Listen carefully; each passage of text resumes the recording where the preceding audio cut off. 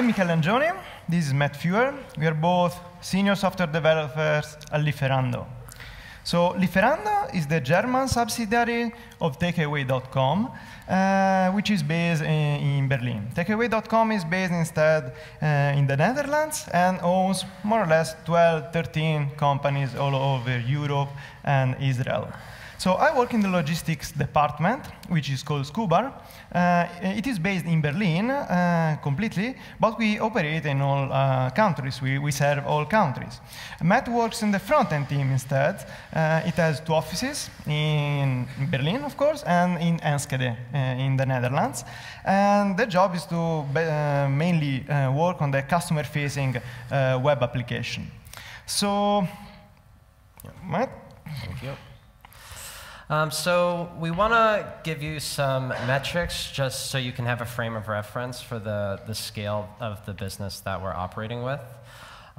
So we processed, in Q3 of 2019, we processed almost 42 million orders while supporting almost 44,000 restaurants online. And we experienced 87% growth with the number of orders from Q3 of 2018 to 2019. And actually, that number is higher in Germany. It's at 136%.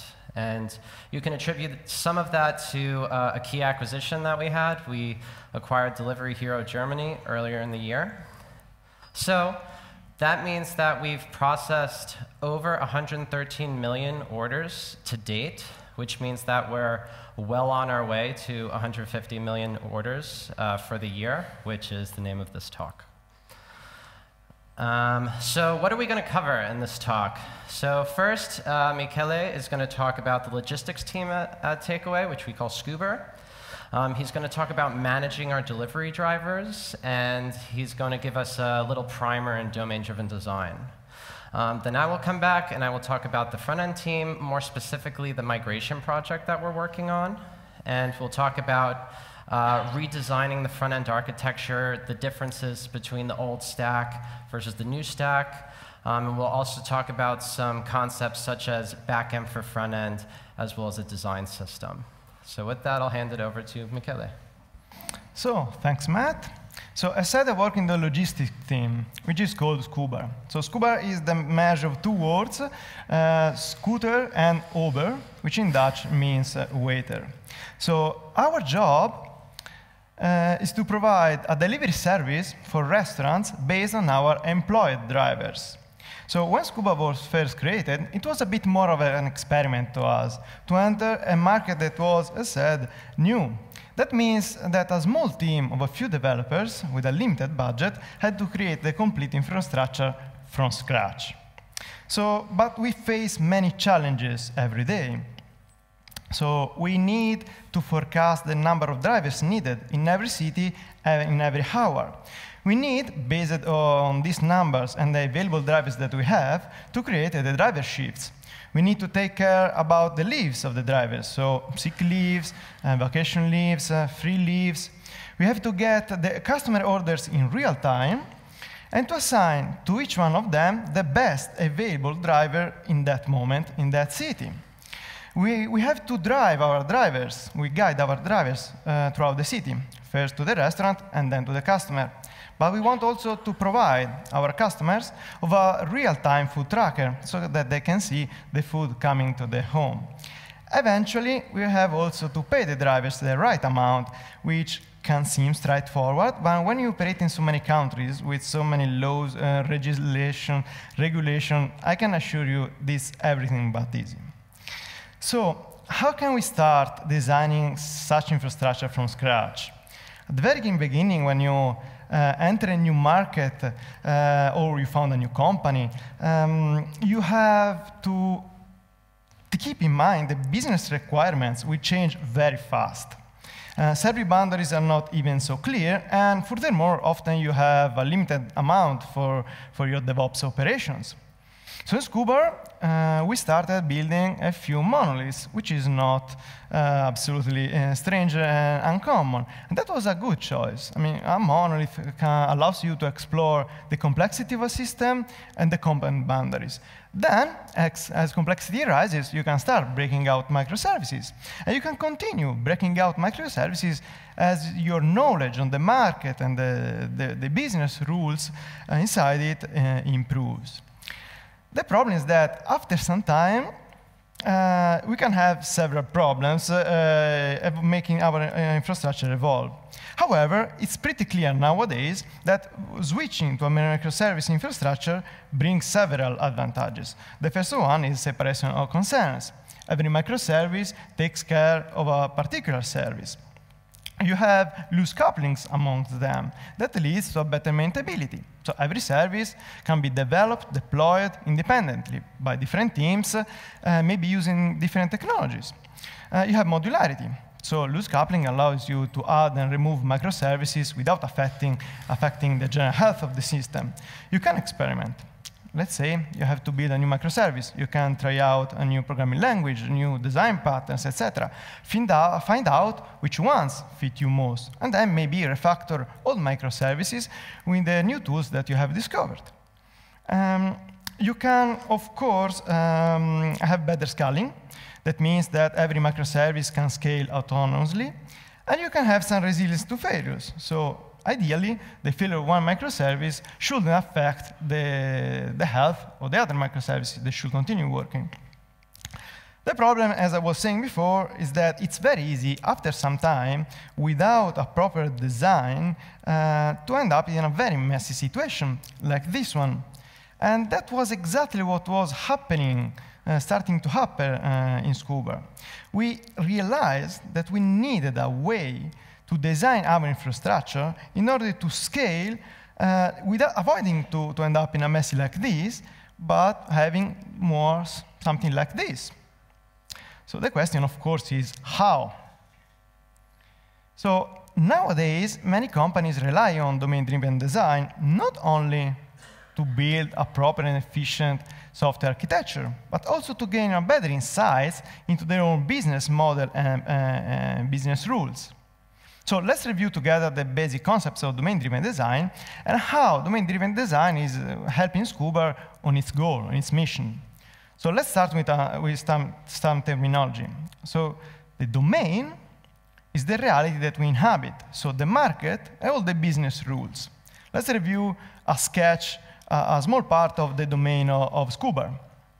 So our domain can be split in subdomains, of course. We can have a very big IT subdomain, a customer service, and a sales subdomain.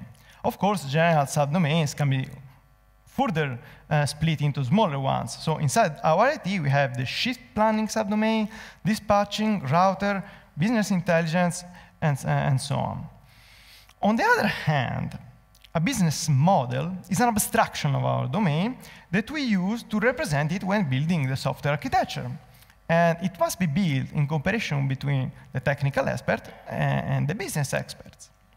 So in order to empower managers, developers, QAs, product people, etc., to shape the business and ultimately the software architecture, they all need to agree to a common terminology, to a common set of names, etc.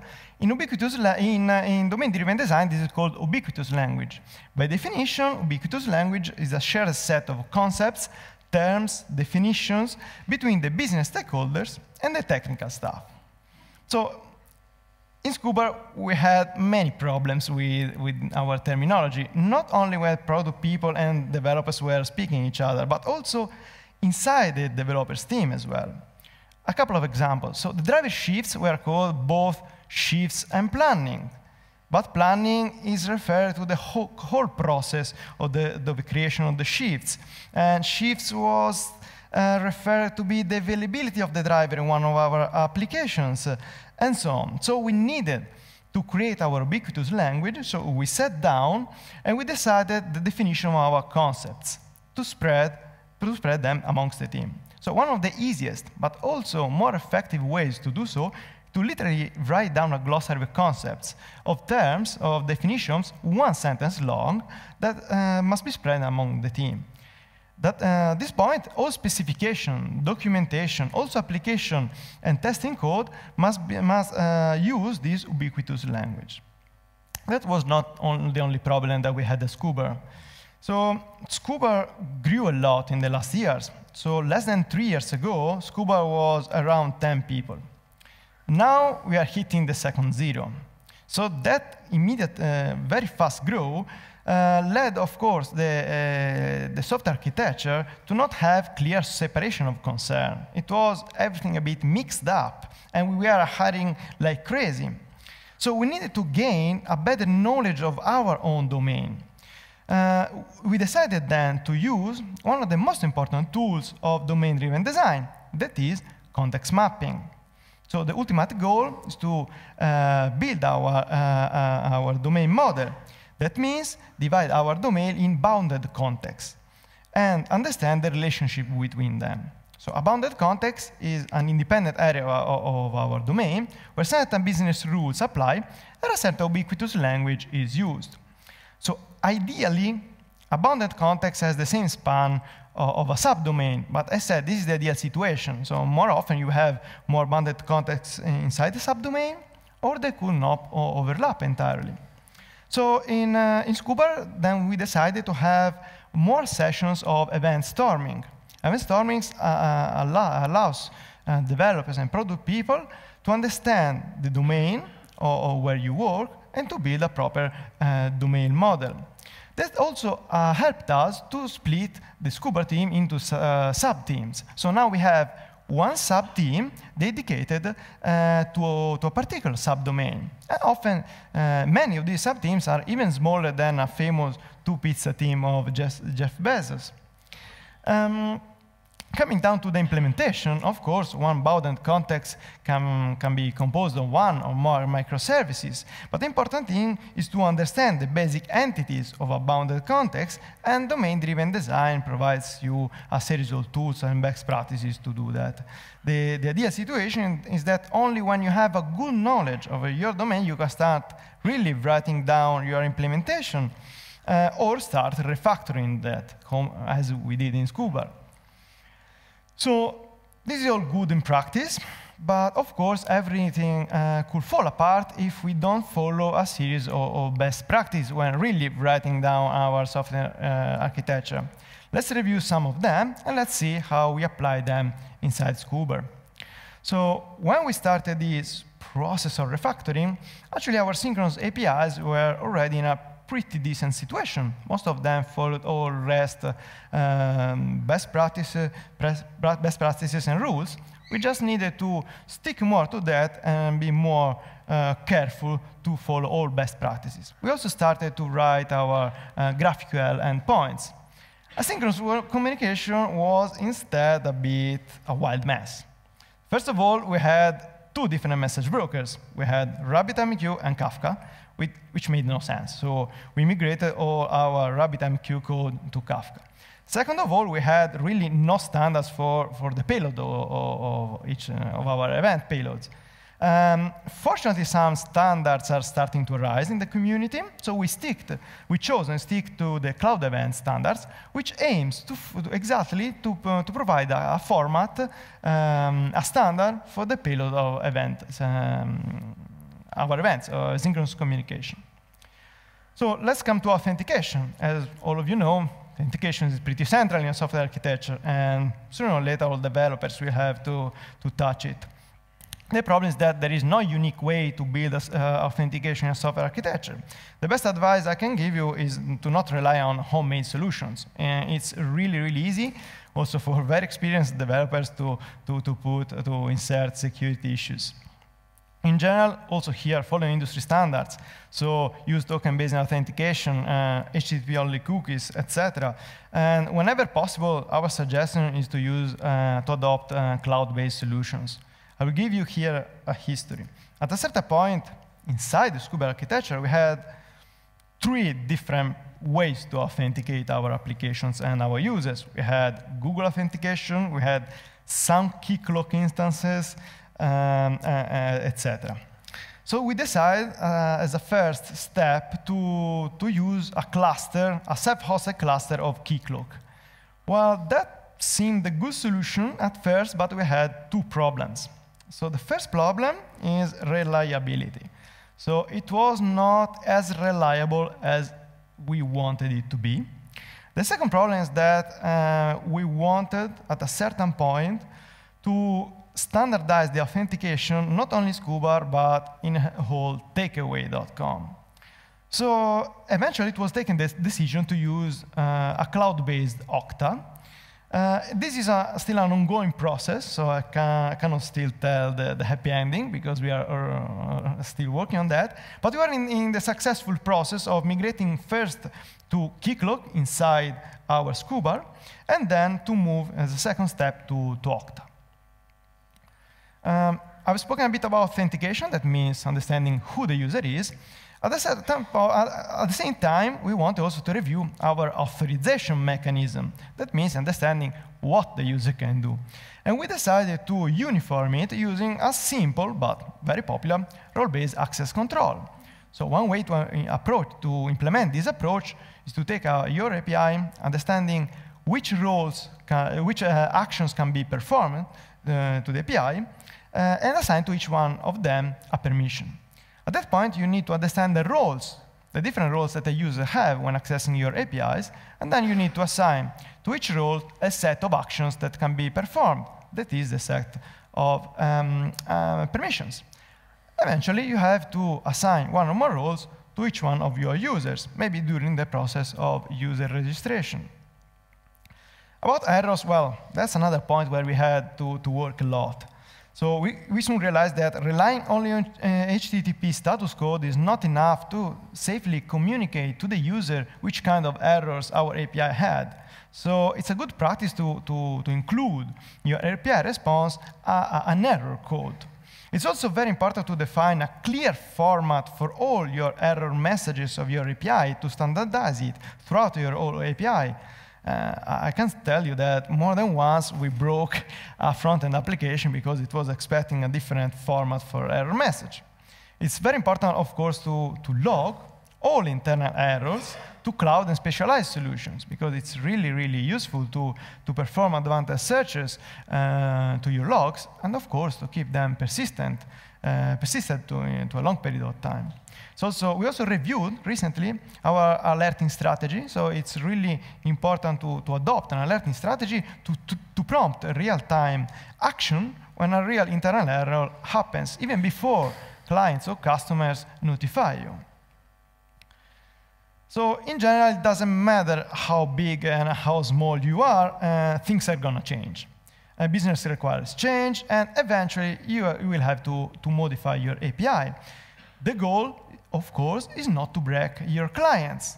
Whether your clients are internal teams, other teams, or external customers, it doesn't matter. So we were doing pretty well in Scuba. For synchronous APIs, we were using either versioning directly in the domain, so after the main domain, directly in the URL, or as a query string, or authentication, or in a header of the request. It can be versioning, can follow semantic versioning, or to be a timestamp, as Amazon Web Services use it. But the point that at that time, we understood that we needed to version also our asynchronous communication. Therefore, you can use version directly in the topic or queue name, or even better, to put the version in the event payload. I guess that most of you are developers like me. So that means that we really love when we find a library or third-party API without standing documentation. The truth is that we hate spending time writing down the documentation. It's clear that having good documentation is really important, and that especially to guarantee maintainability in the medium and long term of a certain API, maybe when all the developers of the API have already left the team. So it's also important to keep the documentation of all versions of your API and to store documentation online, so that's always available to both the developers and the clients. About testing, you could give an entire conference about testing. I will just give you a couple of advices. In Scuba, you use, of course, different environment. Okay, we have the live environment. We have, of course, a staging environment where we test our new features. We have a load testing environments. And we have also another environments, more than once, to say the truth, where we can test new features in isolations. Some of our applications use blue-green deployments. That means having a second production environment, same them equal to the real environment, production environment, with a new version of your application, and to direct 10% of the traffic, let's say, to the new version. If no wanted behavior is seen, you can start raising the traffic until you get 100%. In order to avoid regressions, I mean, it's obvious, test automation is becoming more and more important. From one side, when I speak about test automation, I speak about a unit, integration, contract, and end-to-end tests. And the developers of the API should take directly care of building these tests. But as we are moving towards an event-driven architecture, there is the need of testing not only one single API, but the complete architecture, and maybe not only the team, but also of the company. So we recently built a QA team, specialized QA team, that builds test automation throughout the complete architecture. So as you can imagine, there is work going on. We have a lot of work. We need to scale, but doing that, we need also to guarantee that our infrastructure is always secure, efficient, and reliable. So now Matt is going to tell you about the migration project they are going through. Yep, here it is. Thank you, Michele. Yep, so as Michele said, I'm Matt and I work on the front-end team. More specifically, I work on the consumer web project, where we work to migrate to a new stack. And I'm going to tell you the story about how we do that. And just want to clarify that when I say front-end, I don't just mean HTML and CSS. You know, we're building servers, we're working with Docker and Kubernetes, we're querying the database. So most of us are full-stack engineers. So this is the web application for Lieferando, and I feel like I should give you some backstory because this application is over 15 years old. We've had a lot of acquisitions over the years, and this application processes tens of millions of orders a year. But you know, we had difficulty scaling the architecture, and we didn't always make the best software design decisions. And we had to make compromises, which ultimately added to our code debt. So yeah, we built upon this monolith more and more till we have what we have today. Yeah, so the current stack, PHP and jQuery. I know, not the most cutting edge of names. But you need to remember that this is a 15-year-old application, and that was the foundation of what they started with. But yeah, we have built a distributed monolith. And we all know some of the issues with monoliths, such as scaling. It's hard to make releases. We didn't have a bulletproof framework in place. We had different configurations between dev environments. We had to rely on Babel to use ES6.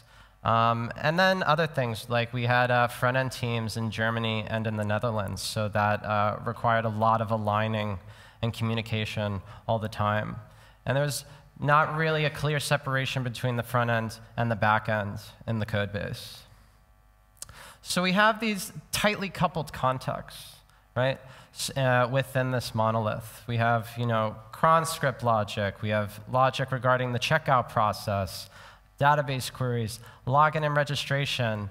And it's all very tightly coupled. And this is something we want to try and break apart. But it's been a bit difficult because of how far the code base has grown. So we end up playing a game like this, where you change the the code in one place and you have a bug pop up in the other place. So you end up playing a game of developer whack-a-mole. But this really slowed down development time, and it made us so that we had to spend more time fixing bugs than developing new features. And that was something we wanted to change. Another issue we had is we were dealing with a legacy API that served XML. And basically, to spare you the history lesson, basically what happened is we had to have the current website and the legacy XML API functioning in tandem because the mobile apps use the legacy API as well. So what we had to do is for every new feature we implemented in the current website, we'd also have to implement it in the legacy API. And this is something, of course, that is not good for scalability. So we wanted to fix this. And then we wanted to just improve on the overall design structure of it all. This is an image I took from a talk by Brad Frost, the author of Atomic Design. And this isn't from Lieferando, but it shows that when you don't have a centralized, aligned design framework, you could potentially end up with something like this, where you have buttons with all different shapes and sizes and fonts and widths. So we felt like we could improve on this as well. So how are we going to fix these things? Well, enter the consumer web project. So what this was is the company came together and we decided, OK, it's time to rebuild this front end. So yeah, we referred to this as the migration project. And as I was building this slide, I thought, this sounds pretty epic, so I might as well slap on a really epic-looking picture, because that's sometimes what it feels like when you're working on it. You're doing something really important. But seriously, what is the goal of the consumer web project? It's to create a new front-end application with modern technologies which will enable it to scale, be data-driven, and create small and efficient teams focused on specific business domains. There were some areas we definitely wanted to improve on, aside from what I mentioned earlier. We wanted to improve our time to market. We wanted to be able to deploy more easily and quickly. We wanted the website to be more performant. We wanted it to be more secure and stable. And we wanted to be able to more easily implement A/B testing so that we could make data-driven decisions about the UI and the way our users are interacting with the website. And of course, we want to decouple all the services I mentioned earlier so that we can scale with clear separation of business domains. So the stack. I'm really excited about this stack because I'm a JavaScript guy, and as you can see, these are all JavaScript technologies. React and Redux Saga on the front end. React because it's battle-tested and scales so well. Sagas because they allow us to organize the side effects within our application in a clear and organized way. We're also using Next.js so we can get all the benefits from server-side rendering. Like improved search engine optimization and isomorphic JavaScript code and faster load times. Because we still have users that are using Internet Explorer, right? So we want to be able to improve the experience for them too. And we can do that with server-side rendering. And of course, Node.js, which works so well with these technologies. So what about this legacy XML API thing? How are we going to handle this issue? Well, we decided to implement a pattern called backend for frontend, or BFF.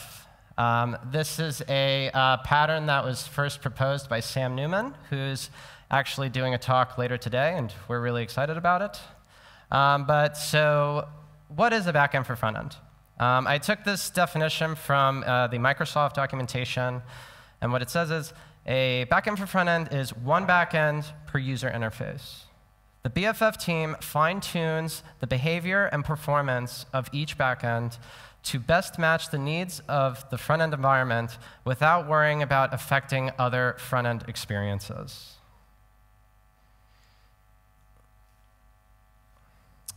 So basically what it is for each front-end application, you have a specific backend for that front-end application. Right? So we avoid basically having one backend for every front-end interface, say the web app, the iOS app, and the Android app. Right? We want to separate that out so each one of those interfaces has its own backend. It would only contain client-side logic, and there's some clear wins here. Right? We provide separate functionality for the mobile apps and the web apps. And we're able to shield the backend and the front end from each other's change requests. So the BFF functions as a translation layer, and this results in no conflicting update requirements. So this is an image that I took from Sam Newman's website. So typically, when you're building a web application, for example, you build the backend and the front end in tandem, right? And that's fine. As your company scales and you get more users, you decide you want to add a mobile application. And you decide that that mobile application is going to share the backend with the desktop. And that might be OK. That might suffice for your business needs. But once the needs of the mobile team start to differ and diverge from the needs of the web team, that's when you might want to start thinking about implementing something like a backend for front end. So what we were going to do, we were going to build the consumer web with the consumer web team. And we also have a specific BFF team that we work with very closely. And we would slip that right in between our calls to the legacy XML API. And that would essentially obfuscate all of those concerns from the consumer web. We don't have to worry about communicating with this legacy XML API. We don't have to worry about this unreadable XML. BFF will take care of all of that. And that's a huge win for us. That we're able to not have to worry about that logic. So this is kind of the ideal high-level overview of what we're going for with this migration project. So you can see consumer web is over here. And right now, so we have our consumer web team and our BFF team, which are, we're building these apps in tandem. And so we would make calls to the backend for front end, and then the backend for front end would take care of making calls to the various internal microservices within the company. And we also see this little design system up here, and we'll definitely get to that shortly. So yeah, what were some challenges that our BFF team was facing? Well, they had to do status quo discovery in parallel with anticipatory changes with the backend, which basically means that as they're building the backend for front end, the backend team's needs will kind of make things change, and they will have to stay agile and keep working with the backend team. They might have to reevaluate and re-engineer some of our dependencies. For example, our translation API. Basically, the way that the current website is consuming our translations it's not the best way to implement for this new JavaScript application that we're building. So they had to figure out another way to do that. And of course, because we're both building these applications, the backend for front end and the consumer web at the same time, we both have to push this development, and that means that they're going to have to iterate a lot. They might have to change their old solutions and sometimes do rework. But that's just how it is. But there are some wins. Like, despite working on a major migration project, because of the way that we're approach implementing this application, we don't have to worry about breaking the existing current website. So we can experiment with things, and we don't have to worry about how that'll affect the current website. And of course, we get human-readable JSON from our XML API, which is better for debugging, it's better for discovery, and practicality in general. So now I'm going to sidestep back to this image, because getting involved in this migration project gave us an opportunity to implement a centralized design framework for the company, a pilot program, if you will, which is how Brad Frost described it. So yeah, we want to implement a design system, and that's currently what we're working on. So you can search the internet, and you'll find various definitions for what a design system is, but this is my definition. A complete set of design standards, documentation, UI patterns, and components. Design systems allow you to manage design at scale.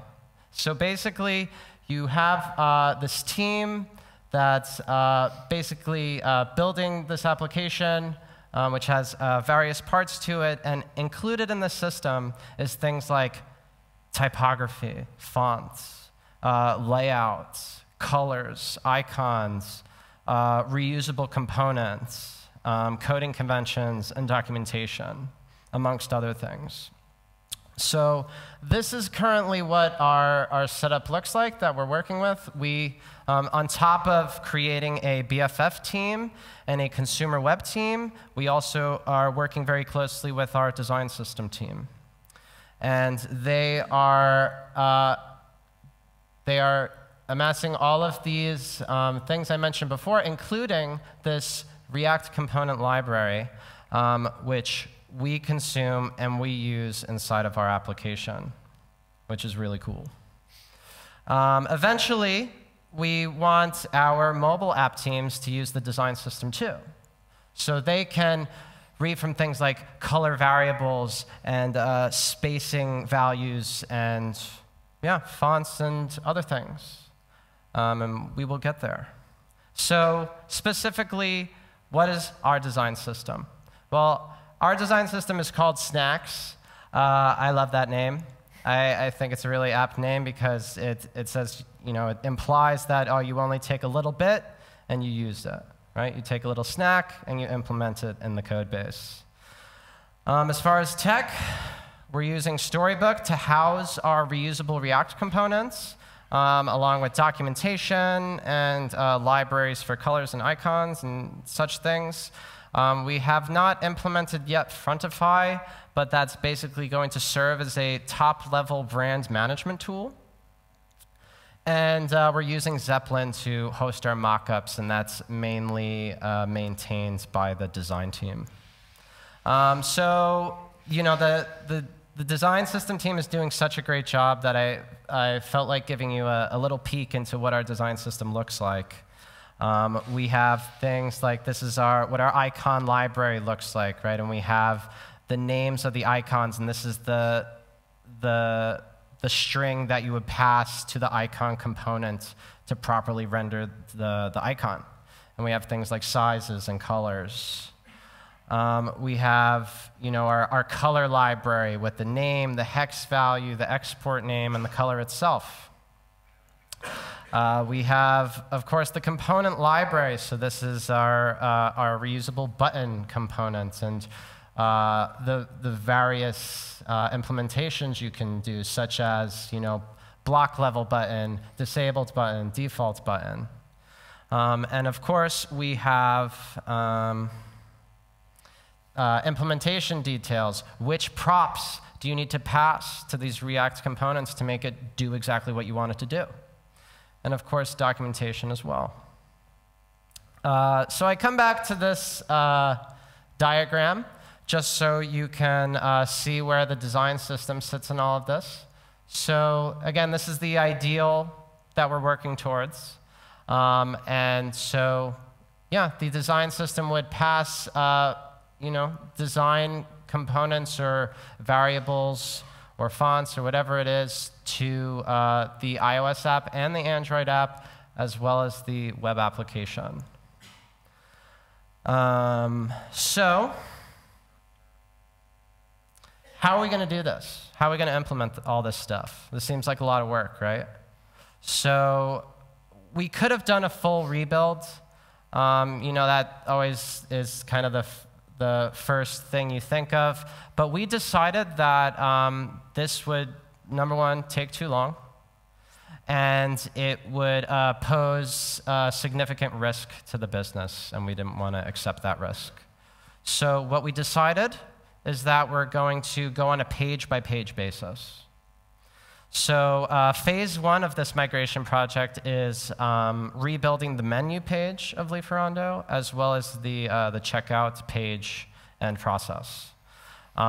So yeah, we would build out these pages, and then as they're ready to go into production, what we would do is we would gradually route users to the new page. Right? And as we build the next new page, we do the same thing. And so what this does is it allows us to take out and isolate each page, which you can treat as a subdomain, right? A specific bounded context within our domain. And the idea is that later on, we can assign teams to these specific contexts, right? So there can be a team specifically for the menu page that maintains the menu page. There can be a team that handles the whole checkout process. And this is something we're striving for and something we want to get to. So some pros of this. The staged rollout poses low risk to the business. The modern stack makes it easier for hiring, because as we all know, JavaScript is the most popular programming language in the world for the 7th year in a row, according to Stack Overflow. We have the business domain separation, which allows us to scale development by that domain, and we create weak dependencies between domains. And of course, we implement things like the backend for frontend and the design system, which we already went over. And as far as cons, not all of the engineers can get on board for the first migration steps. The team would just be too large, and it wouldn't work. But we have plans in place to onboard them later on when we're ready to do so. The full site migration will take time. It's not going to happen overnight. It could take over a year. And in the meantime, we need to maintain both platforms, right? So as we're building the consumer web, we also have to have our existing front-end teams handling the existing website. And that requires resources from the company. Yeah, so in conclusion, we're really excited about this project. And we think we're going to give a better experience for our users, but also a better experience for our developers, and a more performant website. And we're really looking forward to all of this. So if there is a single takeaway to take from this talk, I think it should be the importance of designing and carefully thinking about your infrastructure. So whatever you build, hopefully, will last for years. And sooner or later, you have to change it. So forget it, and you regret it. So this is our story. If you want to know more, feel free to reach out to us. Thank you very much.